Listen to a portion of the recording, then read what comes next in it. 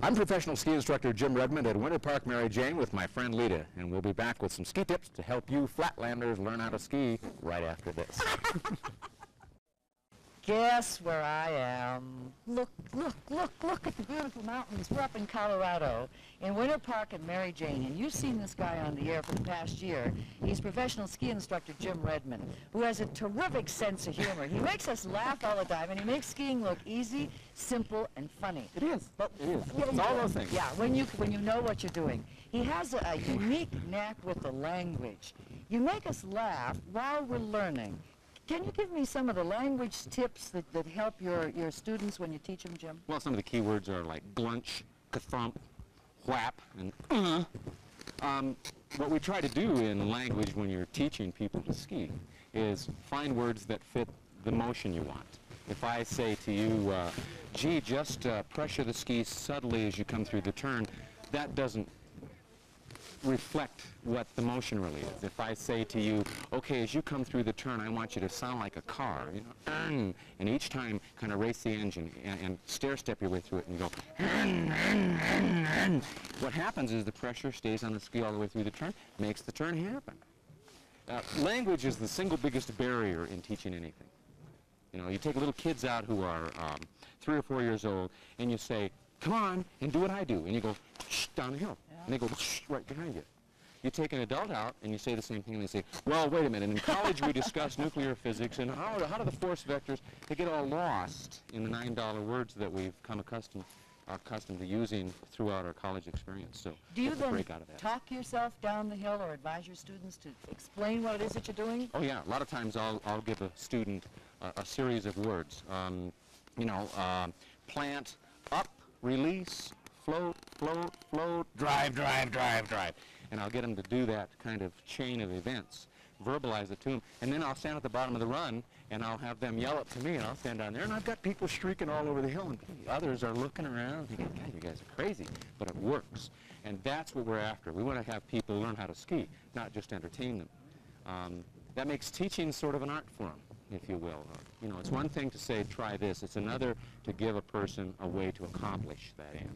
All right, will you give us some help? We're Flatlanders here in Nebraska and Kansas. And of course, Colorado's just the next state over, and we want to come often this winter up here to Colorado and ski. Where do we start if we're not accustomed to skiing or know how to proceed, Jim? Okay, the first thing is you can get equipment in the rental shops here, so you don't have to worry about dealing with all that stuff. When you show up at the ski area and you're what we call a never-ever, which means you never-evered, then, you know, we can take care of you from start to finish. We're used to doing that because it's a big resort and, you know, we have never-evers every day. The big thing is to get plenty of sleep and allow enough travel time so that you can get up here and be comfortable that first day skiing. A lot of times people will try to take off from Lincoln after work at 5 o'clock at night. They'll drive all night long, come up over the pass. They're going to go from, what, 3,000 feet or so in Lincoln. 1,180 1,180 to 9,000 where we're standing here. And they pull in the parking lot at 8 in the morning, sign up for a ski class. Boom, we go to the top up there at 10.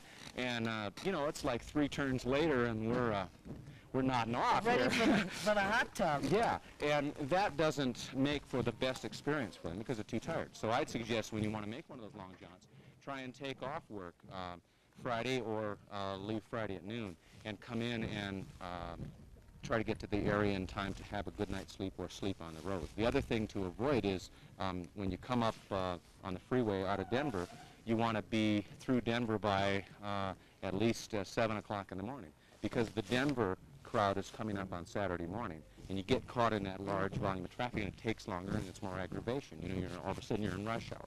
So if you get through Denver by 7 o'clock, the traffic's fairly light, it's kind of fun, hop over the top of the pass, you can have breakfast here, and it's a better experience. You get more really for your vacation dollar because you feel better. What could a weekend cost us if we left Nebraska and we're heading for just the weekend up to Winter Park? Can you give me a ballpark figure? Boy, that depends on how you do it. Now, you're talking to an old Montana kid, you know, and mountain kids are pretty weird. We used to take a couple sleeping bags, throw it in the back of the pickup, always skip lunch because that costs money, save up money for the lift tickets, and, you know, you can do it for $40. That's the cost of lift ticket for 2 days, you know, $20 a day. So You can go real cheap, or you can go the other end. You know, you can rent a condo. It'll cost you probably in the neighborhood of $60 to $100 a night, depending how fancy it is. The lift tickets will cost you $20 a person a day. Your gas, it depends, of course, on what kind of car. But I would think that you could do a pretty nice weekend, say a 3-day jaunt for $300 to $400. It really depends on what you want to get out of it. Would you recommend that people take lessons when they come? Oh, yeah. The worst problem we have in skiing, I think, is that most people don't take enough lessons. They take 2 or 3, and then they come out and they can navigate around the hill, you know. So then they come out and they crash and burn on their own. And if you come out and you take a lesson the morning you come out, you haven't skied for a while, we can loosen you up, get you on your feet again, and then you're going to get more out of that skiing experience, too. The problem in skiing is that you cannot see yourself ski. You can't do it. You know, your eyes point this way, and all you see are your tips a little bit and the hill that you're going to go down. So you need another pair of eyes to say, gee, you've got to move your hip around a little bit more, or gee, you know, you're stooped over too far. This kind of thing. See, so I say, stand up. Now, just hunch over like you're going to wrestle with me. See? There you go. Okay. Now, just relax and bounce up and down. Okay, now ready? Turn. I do the butterfly. See, there you got to That's really fun, but you need somebody to sort of guide you through it. Because it's a little different. You know, you don't walk around Lincoln, Nebraska, or the middle of Kansas with 7-foot boards on your feet. So the first thing we do, we haul you up here, we strap these things on, we say, okay, have a good time. And you feel like a duck out of water. If people are from Nebraska and Kansas want to come up, can get you as an instructor? Sure. Hey! Yeah, I'm hanging around up here, you bet. I teach mostly on the weekends. Okay. And work up here at the Jane, and part of the Jane gang, and we're a kind of a bunch of weirdos. We're a breed apart, you know. You know, aren't you in television too, Jim? Yes. Yeah, I work at the CBS affiliate in Denver. Right. Another CBS. The eye is on us. That's right. It sure is. Hey, it's been a real pleasure, Jim Redmond. Yeah, you're going to do that to me. No. He said that you can't pack the snow up here at Winter Park because it's pretty hard. It's so soft. Uh-oh. I'm getting a little bit of See, a pack though here. Look at that. That's Rocky Mountain powder. Look at how nice it is. Just like flour. We want to invite everybody to come out to Winter Park, Colorado, Mary Jane, and have the time of your life. And if you're lucky enough, you get to meet this guy. Maybe he can teach you.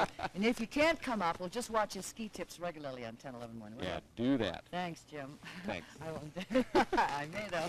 Please stay tuned. There's more to come. It's 10/11 morning continues.